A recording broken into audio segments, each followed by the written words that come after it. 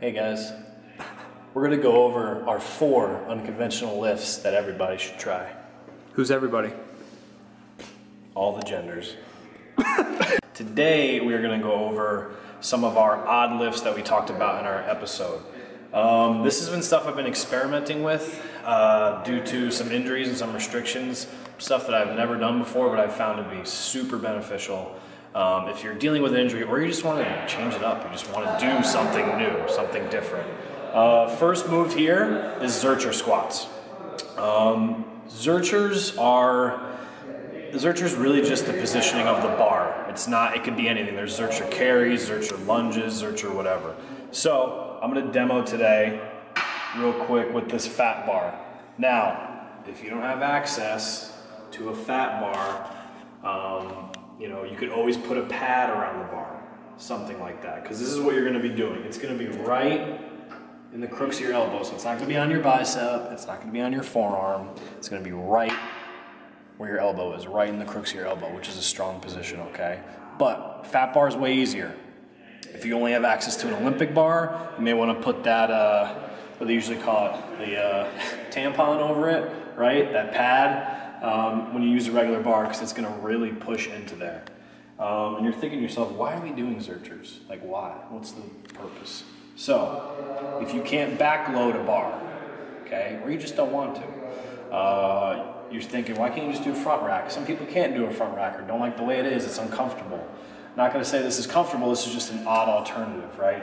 So, the biggest thing with the Zercher setup, okay, is just making sure you have a comfortable position for your elbows. So you're gonna get it right in the crooks of your elbow, okay? Right here on the rack. What I like to do is I like to clasp my hands, or you can just hold them separately, okay? It's up to you. And all you're gonna do is get hips underneath it, walk back. Everything's the same, just like a normal squat. Just try your best to be upright, obviously, okay? Don't let the bar come down. You want to stay upright as you can.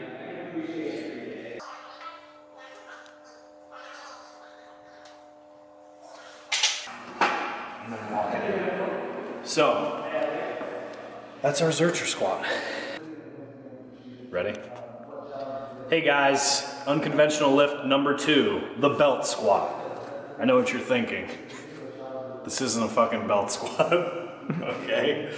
So, ever since our trip out to the Arnold and West Side, I fell in love with the belt squat. That is the one machine. It's a rare machine. A lot of powerlifting gyms have, but a lot of regular gyms or some, you know, depending where you're at, there might be some version of a belt squat, but we don't have one here. So one of the options to the belt squat is this right here. I'm going to show you how to set it up. Full credit goes to our boy Anthony from Westside.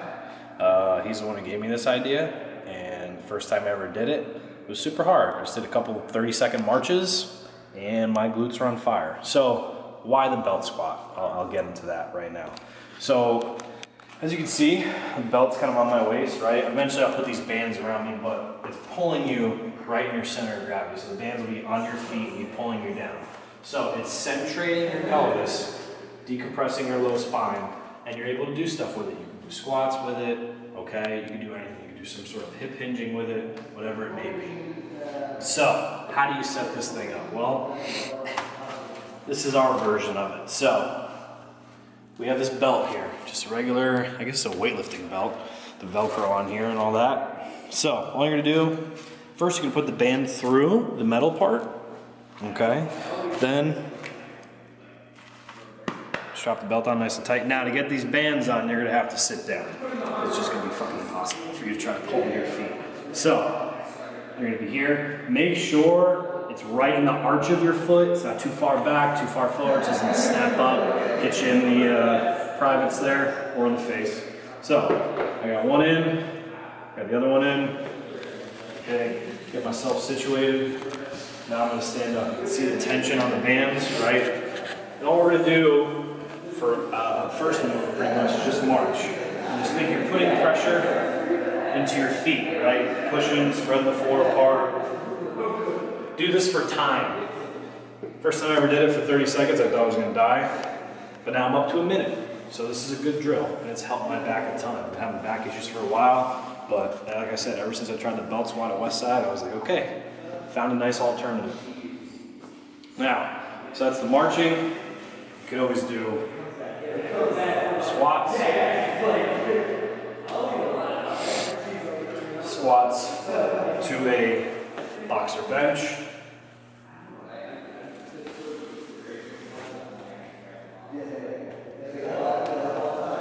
So that are some options with the belt squat, or our homemade version here. Anthony, thank you for the tip.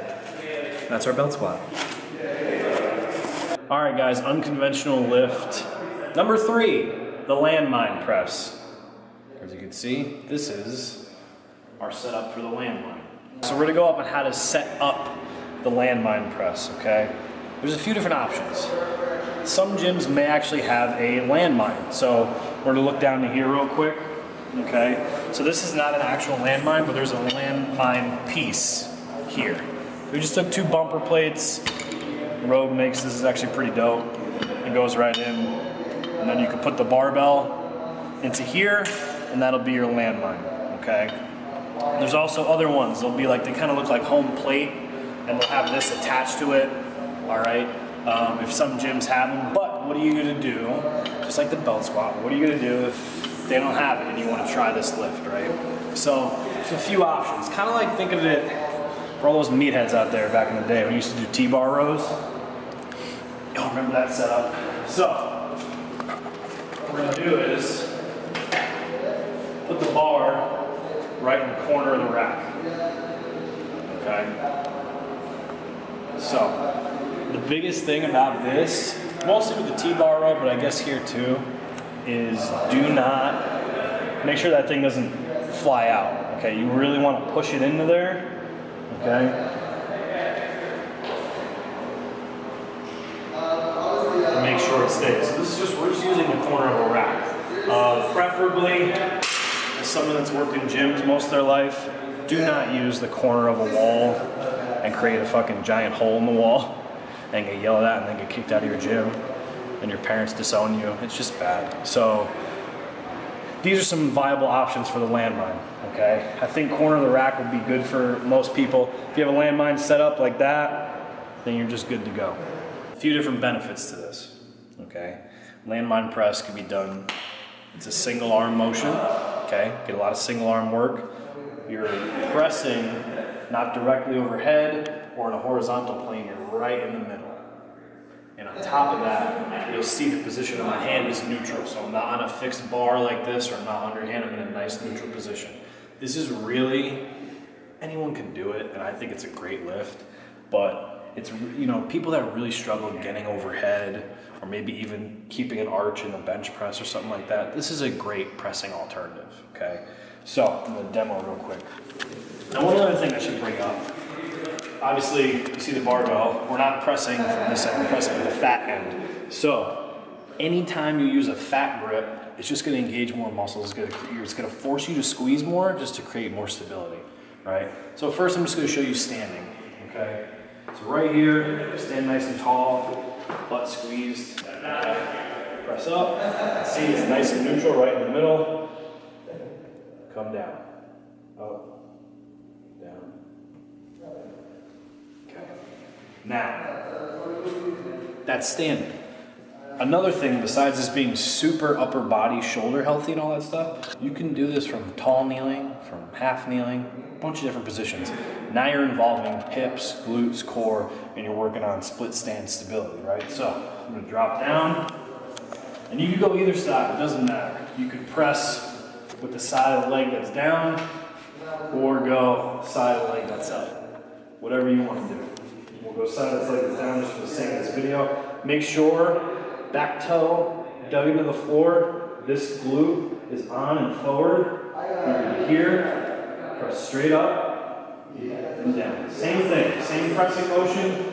Okay, we're just working now. We have a hip flexed, hip extended. You're forced to stabilize here. When you go to switch sides, you can go to the leg, or you can stay on that side. It doesn't fucking matter.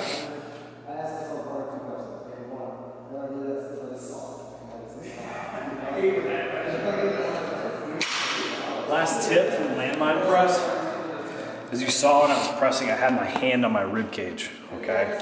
Because usually when it comes to overhead or benching, being very extended or going overhead will cause you to compensate some of the low back, whatever it is.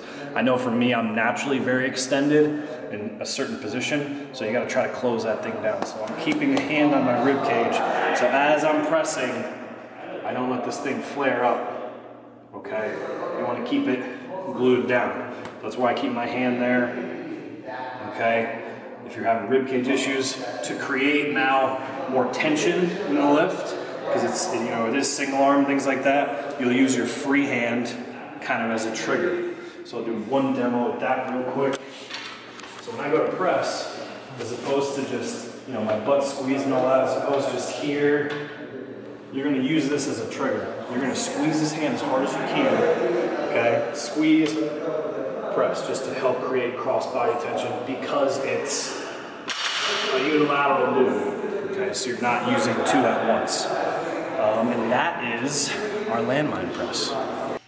What's up, guys? It's Nick from the Strength Squad podcast. We are gonna be going over our last odd lift, not really odd lift, but lateral sled drags, okay?